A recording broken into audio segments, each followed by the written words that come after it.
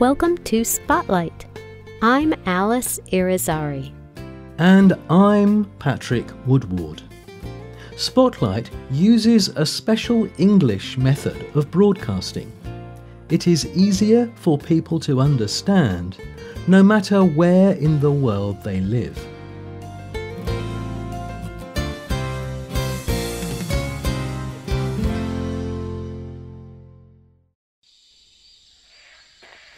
A young boy walks along a country road in England.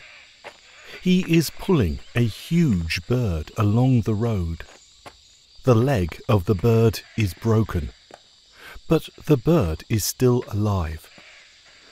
The young boy walks a long way. He arrives home. His father is at home with some other men. They have been working in the fields all day. They take the bird from the boy. It will feed many people. It is huge. One of the men kills the bird by breaking its neck. But this bird is the last of its kind. The Great Bustard is dead. Henry Blackmore wrote this story in 1856. It speaks of the death of one of the last great British bustards in England. The Great Bustard has a scientific name, Otis tarda. It is not surprising that this bird disappeared. English people hunted this bird for its wonderful meat. They killed large numbers of them. But bird experts, ornithologists, are now helping to bring the Great Bustard back to England. Today's spotlight is on their efforts. The group of ornithologists we are talking about is the Great Bustard Group. They have established a new home for the birds. It is on the Salisbury Plain in Wiltshire, England. They chose this area of England because it is a good environment for the birds, with a good supply of food. The British Army uses a large area of Salisbury Plain for training. Citizens are not permitted to use this area. This is good news for the birds. It means protection. Only soldiers training with the army can use the area. These soldiers try to stay away from the birds. This lack of people means less danger for wildlife. Other rare birds have survived well in this environment. So, what makes this bird so special? Well, the Great Bustard is the world's heaviest flying bird. Male birds can weigh up to 20 kilograms. They can measure over a metre long. The birds make a noise similar to that of a dog. They can also live for 25 years.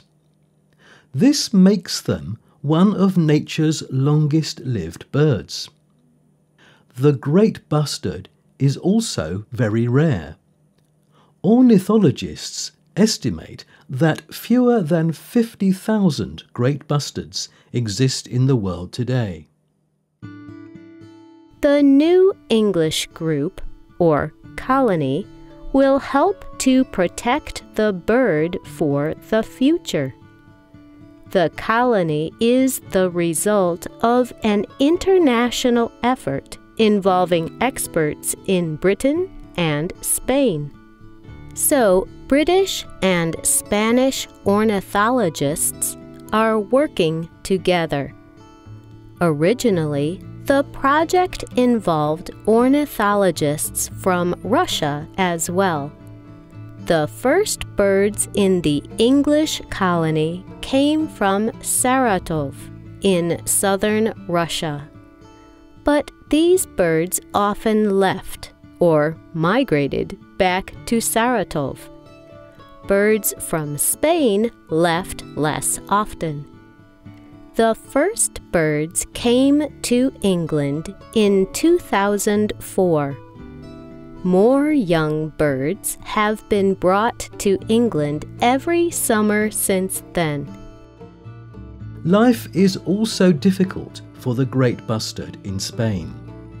Farming and expanding human populations are pushing the great bustard out of its natural environment.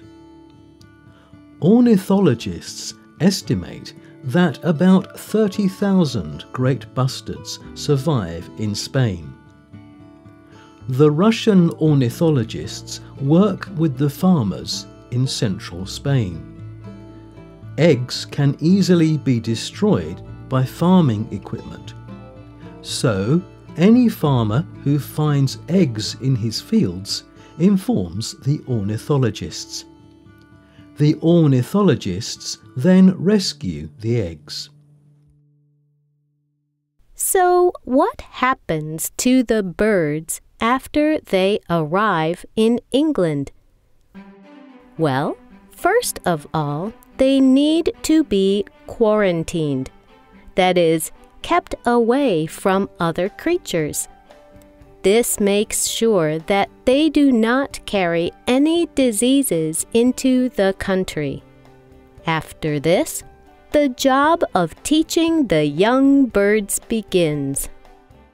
The experts use a process called isolation rearing. This means that the young birds do not have any links with humans. Young birds often form an attachment to anyone who feeds and looks after them. This is called imprinting. In the wild, imprinting is very important. It means that a young bird will always follow its parents. But for the birds in England, imprinting would mean becoming attached to humans. This would prevent them from learning to avoid humans later. It would prevent them from becoming truly wild. When the birds are about 4 months old, the project leaders release the birds into the wild. The area for the birds is over 780 square kilometers. The great bustards are slowly making the area their home. But this is taking a long time. This is because the birds have not been able to produce their own young. A male great bustard is only able to reproduce when it reaches 5 years old. 5 years after the first great bustards came to England, the birds were finally ready to reproduce. In early June 2009, the ornithologists announced success. 2 baby great bustards had hatched from their eggs. This was the first time that any great bustard had hatched in England since 1832. David Waters is the director of the Great Bustard Group. He said, "This is a great step forward for our project. It is also great news for wildlife in the UK, for the great bustards and for me. It has been a hard struggle to get this far. But to see great bustards born here for the first time in 177 years is wonderful." By 2022, British ornithologists counted 20 nests in the wild. They estimate that 1/3 of the great bustards were born and reared by wild parents in Wiltshire.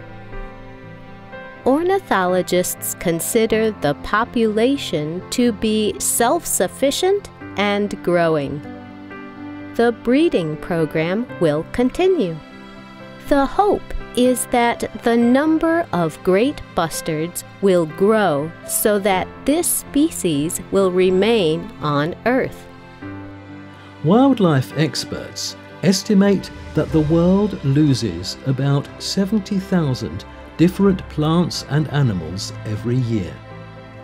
These creatures become extinct. They no longer exist anywhere in the world. This is a serious matter because nature depends on balance. When one animal disappears, it has an effect on the whole environment. Many experts believe that individual countries cannot solve this problem. They believe that the international community needs to act together. The Great Bustard Project is an example of this sort of action. But this alone will not save the birds. Including the colony in the United Kingdom, the great bustard's population is still declining. According to experts at Cambridge University, there are only about 30,000 of these special birds left in the world. More needs to be done, but projects like the Great Bustard Project do offer hope. People who enjoy wildlife hope that more such projects will develop in the future. They hope that the world will become a safe environment for all creatures, great and small.